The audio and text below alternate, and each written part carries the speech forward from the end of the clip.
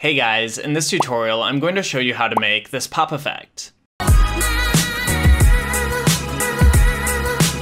Okay, to get started, I just added a video clip to my timeline as well as an image clip of this arrow on the track above that I'd like to add a pop effect to.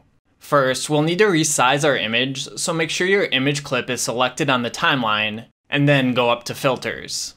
Click the plus button, and under the Favorites section, select the Size, Position, or Rotate filter to add it to your image. Okay, now you'll be able to use the handles to resize it in the preview, and to reposition it in the frame, just drag the middle circle. I'll also drag this top circle to rotate my image since I want the arrow pointing at the dog. Next, let's animate our image by first positioning the playhead to where we want our arrow to first pop into the frame.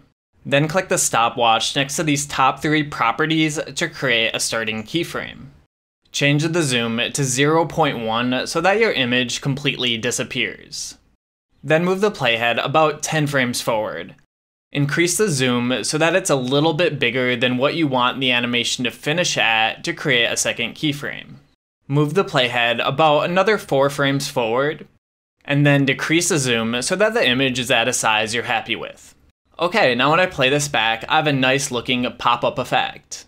Keep in mind that you don't have to stick to my exact frame spacings. You can drag the second and third keyframes around to speed up or slow down the animation. You just want to have a bigger gap between the first and second keyframe than the second and third one.